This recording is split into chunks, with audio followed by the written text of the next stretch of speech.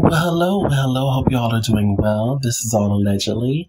Atlanta rapper Yung Joc did an interview recently on VLADTV where he expressed he turned down money if offered to perform for the LGBT community.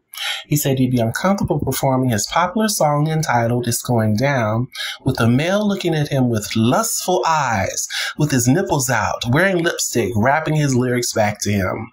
He expresses overall uncomfortability of performing for the LGBT community due to his beliefs, etc. Joc, bless your heart, bless your heart. Bless your heart. Joc, Joc, Joc.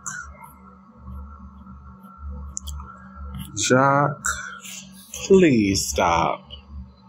Get over yourself and don't flatter yourself.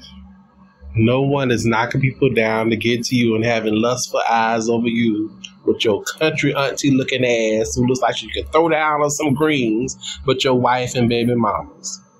I mean the gall. You must think you look like Shamar Moore or Mark Hartley, huh? You must think you a dark gate in a Casanova where everybody wants you, huh?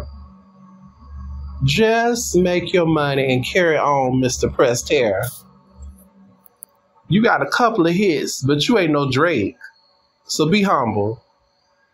And the mentality of men like you who think everyone in the community are hussies or hoes 24/7 lusting trying to get with you and have no preferences. Just pure ignorance and reeks of insecurity. On FYI, Joc, you've most likely been performing for them all along in ATL, where I'm sure there are no community members. A community person isn't just the stereotypical individual you have in your head that's flamboyant, snaps their fingers, and very very feminine. Okay, so that's the added ignorance.